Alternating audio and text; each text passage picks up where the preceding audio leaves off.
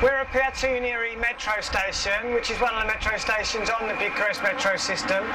It's not the most efficient metro system in the world, however, hundreds of thousands of people use it every day because it's the easiest way for them to get to and from work. However, as far as the visitor is concerned, it's not the most useful system in the world because the city centre is not particularly well served. We've got Petrache Poenaru station here as well as Semanatoarea, which might be of interest to the visitor. However, apart from that, there aren't many places that you really want to go. However, one place you can get to on the system is Bucharest, which is Bucharest's main railway station, with trains serving the whole of the country.